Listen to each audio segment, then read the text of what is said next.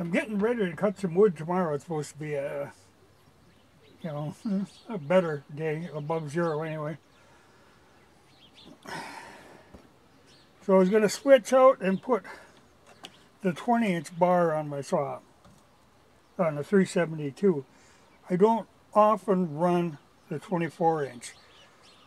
Usually I use that for ripping. Usually I use the 372 for ripping. I use that 55 branch for almost all my wood cutting, but I'm dealing with some pretty good sized oak tomorrow, so I'm going to use the 372. But I'm going to drop down to the 20-inch bar. But before I switch that off, you know, and this bar has been on here since I bought the saw. I mean, this is the bar that came with the saw. But the chain I was running on this was kind of an experiment. I run Oregon chains and Oregon bars, even like this says Husqvarna, but it's really an Oregon bar. They're identical. But I was trying to do chain just out of curiosity. It's a DPX chain, but an Oregon chain. But it's called a DuraCut.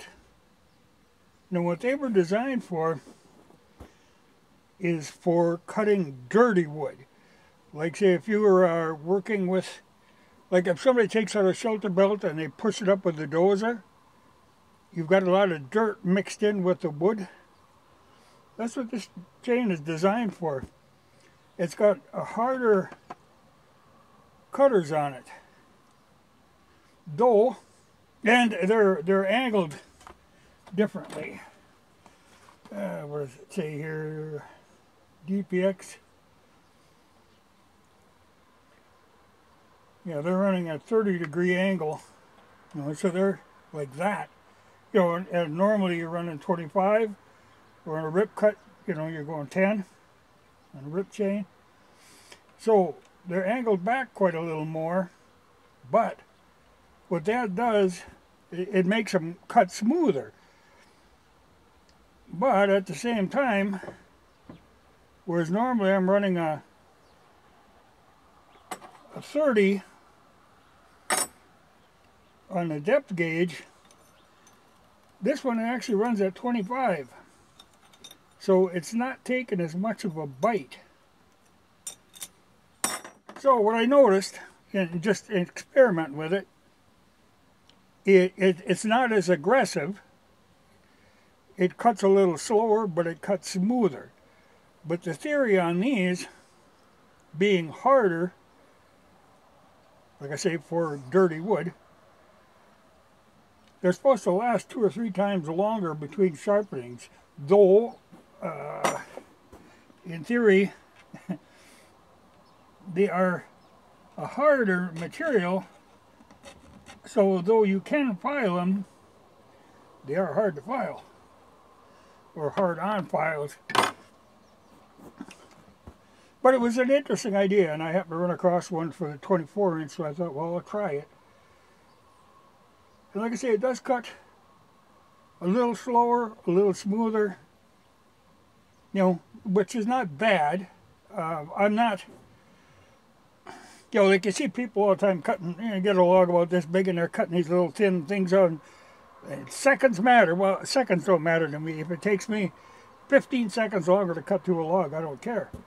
You know, I'm not into the high performance.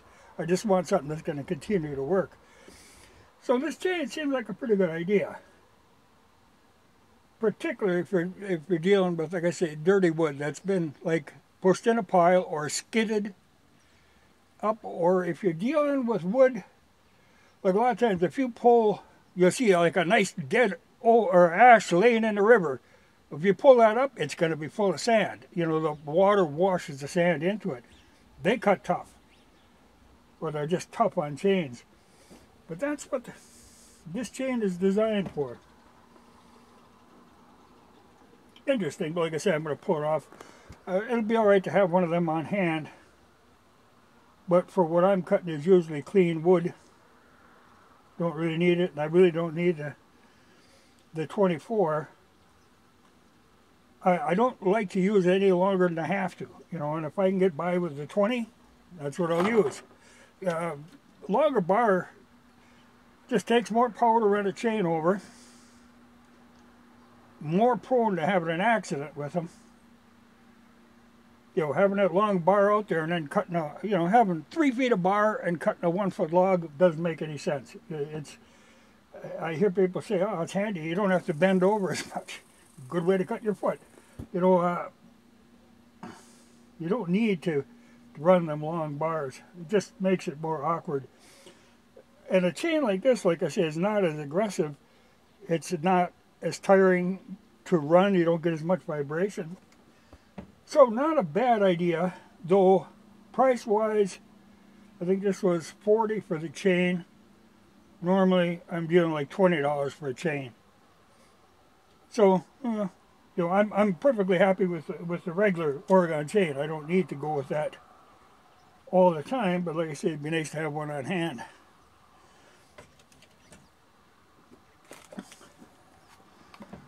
But it is called a DPX Duracut.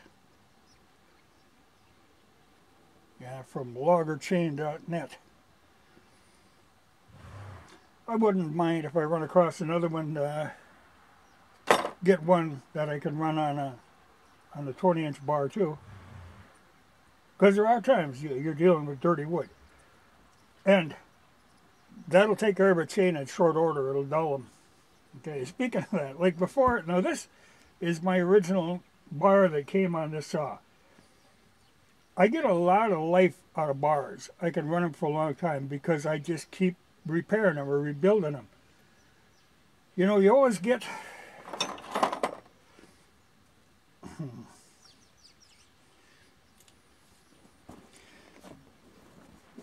You know, if you start getting, you know, this is a 50, supposed to be a 50.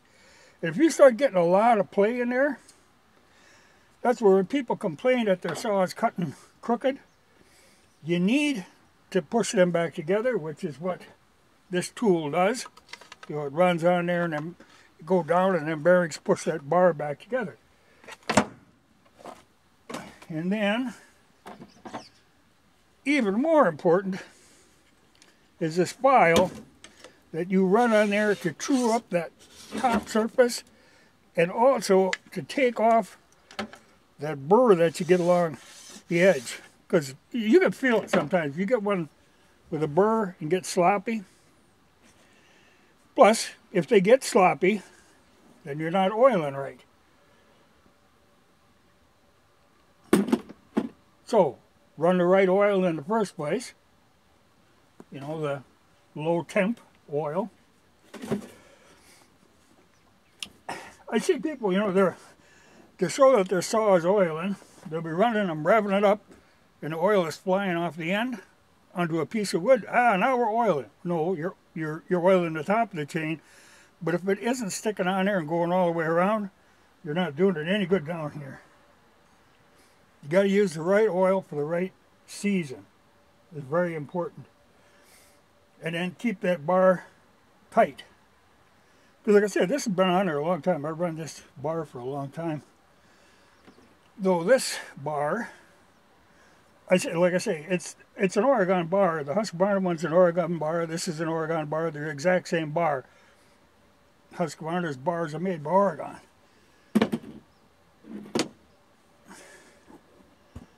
That one I keep just for ripping. Then as a bar wears down more, I use them for the regular cutting. But a new bar is always used for ripping.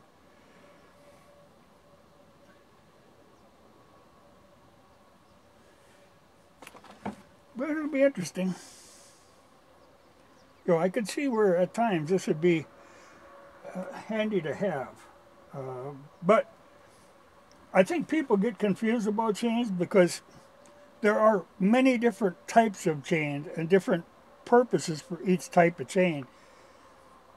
It's something you have to kind of learn, and then they keep coming out with new ones all the time because I hadn't heard of this one before. I think it came out like a year ago.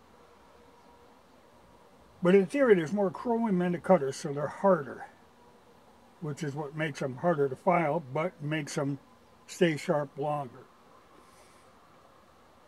But I think they make a regular profile chain that uses that same kind of tooth.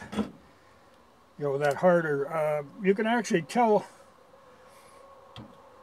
these are kind of blue.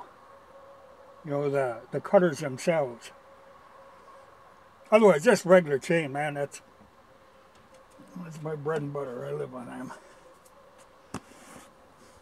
But called the DPX. I don't like that. Or I like the idea. I like having an option. But I should get one in the 20 because I really 24. Unless I'm taking down something really big, I don't use 24.